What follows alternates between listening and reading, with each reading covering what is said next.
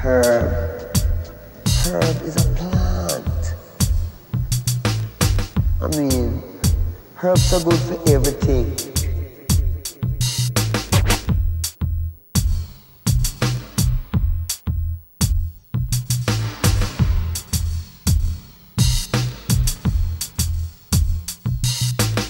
Herb.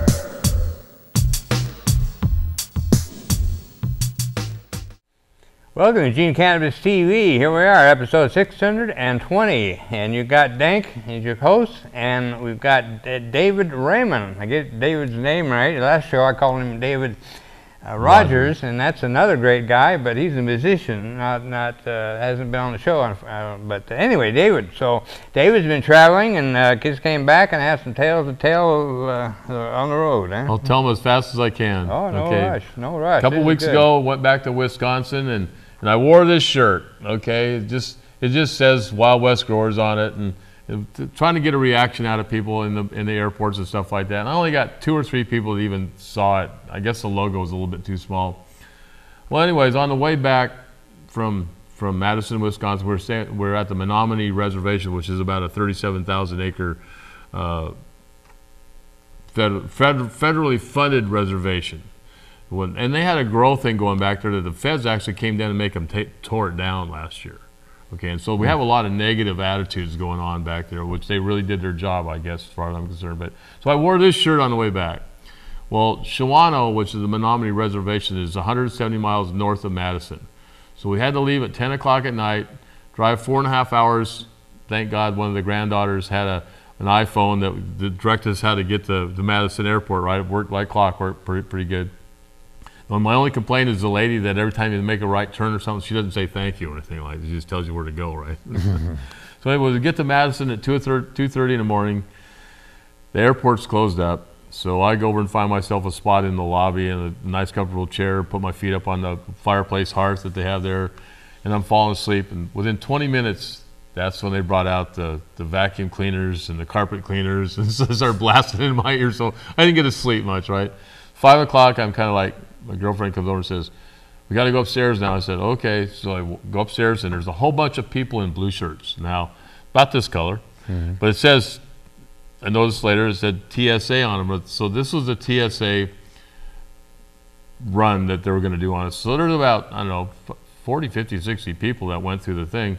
Well, what happened was I go through the thing and holding a penny up over my head like this, and I didn't have a belt on, and every time I moved my pants were about ready to fall off. Okay, so well, as I'm going through the body scanner, my bags are going through the bag scanner, and they're going beep over there. Well, there's only 11 metal zippers on the bag, so I'm sure it's going to go off. So anyways, they asked me if I could pull over there, and they're going to frisk me now. They're going to run me through the whole show. So as they're frisking me, the kids telling me, I've got to do this, and I got to do this. I got to use the backs of my hands. Well, that's fine. I'm laughing my head off because I wore this shirt right here. Everybody see it? There we go. Oh, he turned it on me. Anyways, I wore this shirt just to see if I could get a reaction out of people. And I got pushed through the line, and I became the guinea pig for the day. Well, when it was all done, they swabbed my laptop down and everything, and I didn't have nothing metal on me except for I had a penny in my hand held over my head, right? Not a good luck sign, I guess. So anyways, we're all down there.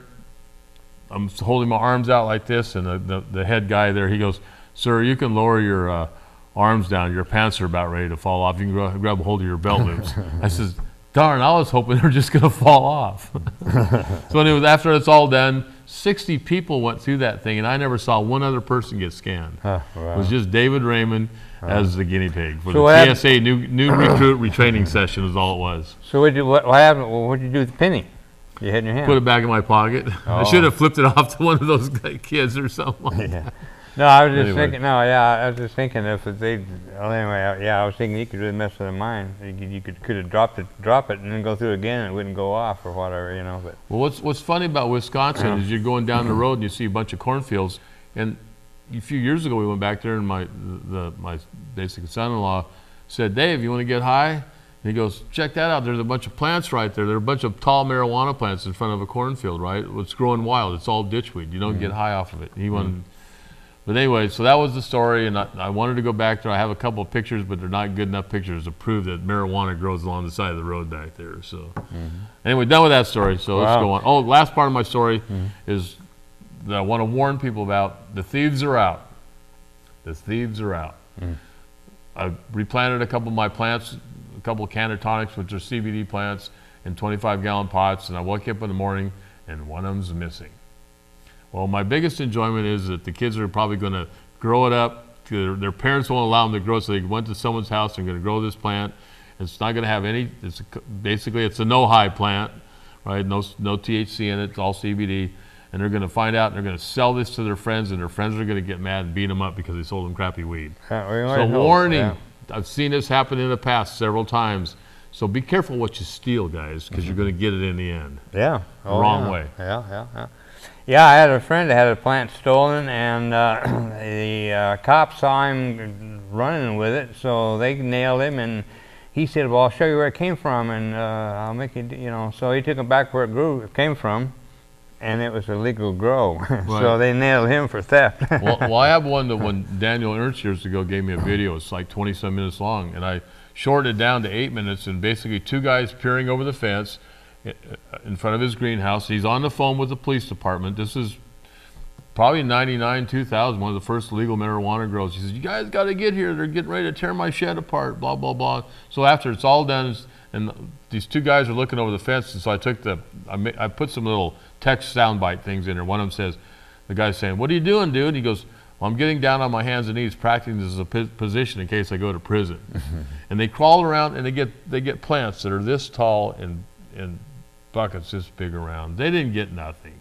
But as they're throwing the plants over the wall and getting ready to leave the fence, you hear a woof, woof, stop, police. So we got them. So anyways, I played that on community TV a long time ago, and I'm ready to play it again. That's great. Yeah, and that reminds me, David is a long time with Eugene Cannabis TV. In fact, before it was Eugene Cannabis TV, it was just Cannabis TV in those days. But when I took over, I changed it to Eugene Cannabis TV because there is a Cannabis TV. So besides, we needed our own, I thought, our own little... I don't have any attitude problem towards that at all. No, I know. No, that's great. No, in fact, in what year did you say that it was that Eugene Cannabis TV was formed? Probably 99, 2000. I had an office in the Growers Market called the Community Media Center, and Daniel Ernst and I think Larry Dauberstein videotaped the first 2 shows. There was 2 or 3 different people we did. Gary Kuchar was on with his group that was mostly involved in the tree hugger thought process, and so there was a bunch of us that got together at the Growers Market back in. I was a volunteer guide at the volunteer at Eugene Freenet, and so then when they were just down there on Charlton Street, and we moved across over to Community TV the Community Media Center at the Growers Market on Willamette Street. Love that Growers Market. I always wanted to get an office there, but I've called it Left Wing Courthouse for years. Yeah. the round table. I love that. What a perfect place for a meeting. You can sit at a table and see everybody's eyeball. Look right at them. I love it. Yeah, it's a good place. They've had a lot of things that have been come out of that place. So. Oh yeah. I brought in a couple of stories here. I was going to talk about this one here. 5 states are voting on recreational marijuana this November, and as I read through it, this is even more interesting than when I first started out looking at it. This is from fool.com/investing, written by Sean Williams on August 14th. Ready or not, the marijuana industry may be reshaping right in front of our eyes. Over the past 20 years, we've seen incredible growth in the legal marijuana business, starting with the passage of a compassionate use law in California in 1996 for medical patients. Medical marijuana has become available in half of all the United States. Since 2012, 4 states, Washington, Colorado, Oregon, and Alaska, along with Washington, D.C., have passed laws allowing for the legal sale of recreational marijuana to adults aged 21 and over. Based on data from cannabis research from ArcView, legal marijuana sales had an estimated $5.4 billion in 2015, and legal sales could grow at an average of 30% per year through 2020. Yet all of this could be just the tip of the iceberg. These states are vying to legalize recreational marijuana. The November elections could wind up having a dramatic influence on the marijuana industry. Though there were plenty of state movements that fell short of the required votes or grassroots support to get a marijuana initiative on the ballot, residents in 9 states will be voting on whether to give marijuana the thumbs up or thumbs down this fall. Specifically, 5 states are vying to legalize recreational marijuana, which would more than double the current legal state total in 1 year. Here are the votes that will matter most come November. Have you got anything to comment so far, David, on that? Yeah, well, you came by the Wild West Grow site the other day, and right, we went. yeah. I did a little tour there and stuff like that, and they have so many people working there and so many different things happening. It's like, come on, people, we're looking for people to go to work. Okay, we need jobs, jobs, jobs. 2009, the state legislature legalized the growing of industrial hemp in the state of Oregon. It took them 6 years for the Department of Agriculture to have the first meeting on that. That's bullcrap. So all I can say. But they had this thing up in Salem this weekend where people could bring their marijuana products and show stuff. And I really honestly think that it's the state bureaucracies don't have a clue about what's going on. So they had this thing put on. This is my off the wall, out of the park thought process, but it was put on so people could learn more about what's going on out there, because I don't think the people in Salem have a clue about what's going on. Oh, I know. And so I'm really glad that what happened in Salem happened, but I think there's more to this story, and we need to find that out. And I'm going to work on. I'm kind of been investigating journalism kind of stuff for the last few years, and I'm going to find out a reason why that thing happened. I didn't get to go to it. The next legislature session is going to be, it's going to be wild, man. It's going to be crazy. Yeah. There's going to be a whole lot of stuff coming on the pike, both good and bad, but mostly bad. Yep. Mostly the bad's coming from the people with the fat pockets, by the way. Yep. But anyway, but get on that tangent. But back to Wild West Growers, you were talking about employment. Just down on me, and there was a lot of people working out there, and it was incredible to see pot plants as far as you can see, almost fantastic, beautiful.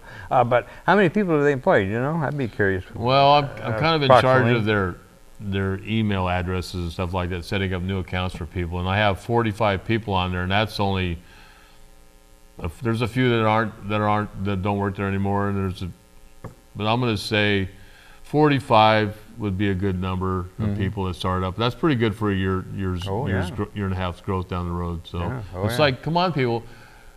This is a plant that hasn't been used for years. Okay, we've been listening to lies by Harry J. Anslinger, who was the first person, the pot czar back whenever, and all he did was come up with a bunch of lies of how women are going to get raped and all kinds of malicious bull crap.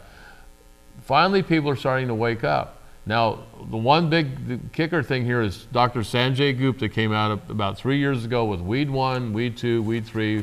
Weed 1 was about a little girl named Charlotte. The Oregon, sorry, run out of time. Oh, you bet. Yeah, we'll continue this when we get to the second half, which is coming right up. So we'll be here, and I hope you are too, because David and I have been here, been there, done there, and done there, whatever. Anyway, we'll be back, so we'll see you in the second. Do you suffer from fear of losing your election? Are you terrified that voters will discover you've done nothing to improve their lives? Maybe it's time you talk to your spin doctor about Incarcerex. In clinical trials, Incarcerex has been shown effective at reducing election-related anxieties by making voters think you're doing something about the drug problem. It's simplistic and fast-acting. If your problems continue or get worse, you can always double or triple your dose of Incarcerex. Whether it's addiction, therapeutic use, or just casual use, there's an Incarcerex plan for every American.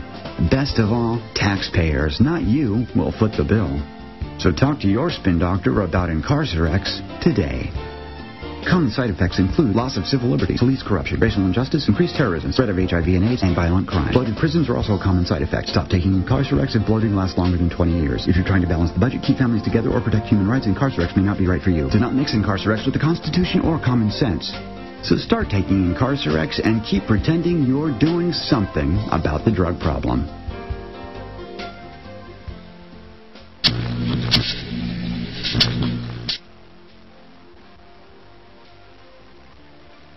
Welcome back to the second half of Eugene Cannabis TV. We're working on episode 620. Imagine that. It seemed like it was just a few months ago we did episode 420, and now here we are at 620. So time flies and we're having fun, I guess. But anyway, I'm sorry. I wasn't watching the clock and ran a little bit short on the first segment there, so I had to interrupt you. Where was I? I was hoping you could tell me. Short-term memory. Yeah.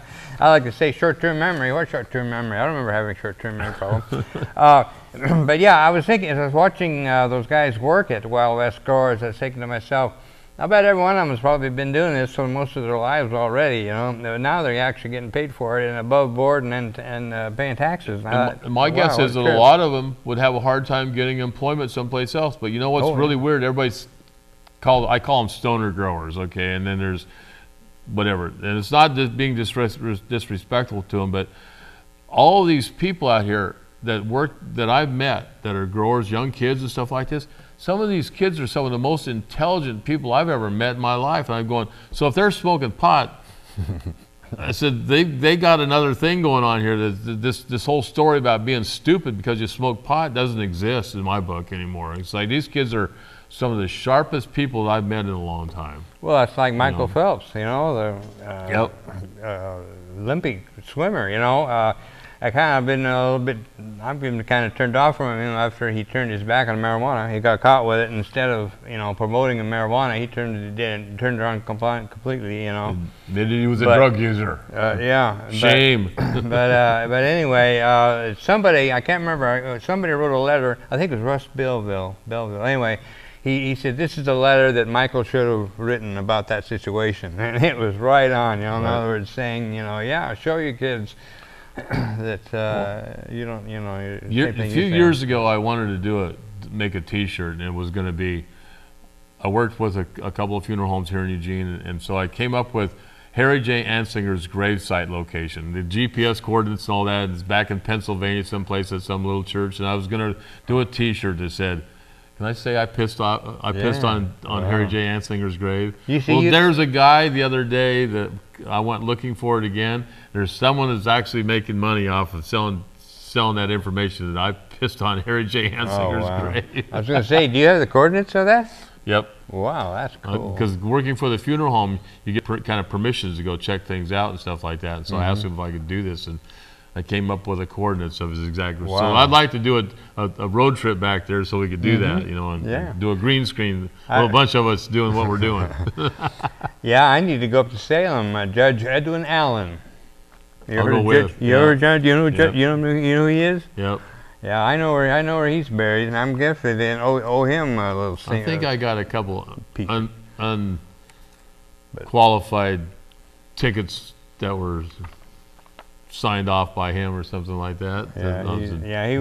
He was noted for being absolutely brilliant, and then turn around and being just an absolute idiot and ass. But anyway, I'll get into that. So anyway, yeah, that's right. So anyway, let's jump on now. 5 states are voting for recreational marijuana. So first one is California. Without question, the crown jewel of the marijuana movement would be a victory in California. California has the largest economy among the United States by a mile, and if it were a standalone country, it would represent the 8th largest GDP in the world. Gaining recreational marijuana approval in California would give the industry access to a huge population of potential users, as well as give Congress the ultimate in marijuana guinea pigs to monitor. For the state itself, marijuana would create a new source of revenue generation, which would probably be a good thing for a state that always seems to be running in the red. Estimates have suggested that legalizing adult-use marijuana could lead to an additional $1 billion in tax and licensing fees for the state. The prospect of legalization looks good in California, although nothing can be set in stone just yet. A poll conducted in May by the Public Policy Institute of California found that 60% of voters approved recreational legalization compared to just 37% who opposed the initiative. PPIC conducted a similar poll last year, even without a marijuana initiative on the table, and found the issue a lot closer, with 54% in favor of recreational legalization and 44% opposed. So the thing about California that ticked me off was the last big push that they had. They were doing great on their numbers, and then all of a sudden they quit, and they said, we don't have enough money to continue gathering signatures and run the campaign, so we're going to quit, you know. And I was just, you know, I thought, screw the campaign, just keep working on the signatures, the voters will take care of it, you know. Yeah. I was just so... When they legalized the growing of industrial hemp in the state of Oregon, basically the legislature went forward with the state Senate and then the state House, and they all voted 40-something to 20-something to legalize the growing. And I made a DVD back then that went to them that kind of got them on the same page, I'm told. I haven't got to talk to more than a handful of the legislators, but a few people give me some credit, and David Sieber was speaking on it, and there's a few, but basically it's a 14-minute thing that got everybody on the same page to legalize the growing of industrial hemp. It was signed by Kulongoski, but August of 2009. And it took forever to have the first meeting on it. That's how little our bureaucracies know. They don't know nothing. The second one now is Nevada. Among the 9 states set to vote on marijuana this fall, residents of Nevada were the first to know they had an initiative on the 2010 ballot. Nevada is already home to Sin City and a vast network of medical marijuana dispensaries, making a move to legalize recreational marijuana only natural. If question 2, as the ballot measure is known, is approved, recreational cannabis in Nevada would be subject to a 15% wholesale tax. The revenue generated from this tax would predominantly be shuttled into the K-12 education budget. While it would seem likely that Nevada residents would also legalize recreational marijuana, let's not forget that Oregon, a state known for its pot infrastructure, failed to pass a recreational marijuana initiative in 2012 on its first go-around. An informal poll offered by the Las Vegas Review-Journal showed 88% support for recreational marijuana legalization, but only time will tell if this strong support will hold. And by the way, I need to look into that, but if I remember correctly, I just read a story just a few weeks ago saying that some billionaire, I think, bought that newspaper, and now they were that paper was pro-legalization, but this billionaire anti-pot guy bought it, and now the paper is against legalization. And it's not an anti-pot guy. The anti-pot guy is owned by the pharmaceutical industry and a bunch of other industries, because the amount of work that can come out of legalizing industrial hemp is, they say 50,000 products. I tell people 25,000. That's almost impossible to believe in your own, that you can make 25,000 different things out of a plant. Come on, people, wake up. If we could make 5,000 things out of a plant, or several hundred things out of a plant, let's start doing it. I went to Bi-Mart the other day. They had some baskets that looked like they're weaved out of hemp rope. And I'm looking to find out what was on them. And all it said was, made in China. I'm sure it's hemp, but you know what? A bunch of elderly people could get together and start making little products like this and make a lot of money for their groups and stuff like that. And we can't even do that because we don't have a place for the stuff to go. Right. Yeah. And plus, it's so expensive to buy it because it's a premium for the price, and it didn't need to be. Okay. And this is number 3, state of Maine. Maine is among the early states to vote that residents would have the opportunity to vote on a marijuana initiative this November. The move isn't surprising given that Maine legalized medical cannabis in 1999, becoming the 6th state in the United States to legalize the substance for certain medical ailments. But will recreational marijuana pass in Maine? Signs are cautiously pointing toward yes thus far, but as always, anything could happen. A May poll from the Marijuana Policy Project showed that 55% of respondents were in favor of seeing recreational marijuana legalized, as opposed to 41% who were against the idea. However, when MPP asked respondents if and about face were how they felt about taxing regulating marijuana, regardless of how they felt about it, 59% favor the idea of taxing and regulating the substance. If approved, the first $30 million in tax revenue collected will go toward school construction, with the remainder heading into the state's general fund. Also, the number of marijuana stores and cultivators would be capped until 2019 and 2022 respectively if the Maine marijuana legalization initiative passes. So the first thing that I had come back with when they talk about legalizing pot, and I've said it before, but is I used to be pro tax, but now that we have legalization and I'm seeing how it's going, I'm thinking no. You know, we've been taxed since 1937 when they made pot illegal, and they started putting people in jail, collecting fines, collecting property. We've been taxed since 1937, and even though we, quote, have legalization, it's still continuing today. Yep. So I say it's time to stop taxing the marijuana. So forget about taxes. Forget about it. Here's this plant that hasn't been used for anything. No, we're not growing it. We're not making products out of it. Now they want to legalize it and put a tax on it to grow the stuff. All we need to do is the tax money, since it's never been used for anything else, should only go to education and health care. If we could find a way, no general fund, I'm sorry, get the general fund out of this, get public safety out of it, except for someone broke into my backyard and stole a plant the other day. A little bit could go to public safety, but education and health care is where the money needs to go to. And you know what? There's some people did a study years ago that said that the health care could be paid for 5 times over. Oh, yeah. We only need it to be paid for 1 time. We're coming to the end of the show here, so I want to cover the other 2 states real quick, and we will talk about them at length in the next show. But Massachusetts was number 4, and number 5, Arizona, which is interesting. It's perhaps the longest long shot of all is Arizona, who also collected enough signatures to get a recreational cannabis ballot initiative in front of voters this fall. So good luck, Arizona. So anyway, thank you, David. Thanks, David Raymond, that is, for coming, and we'll see you next time.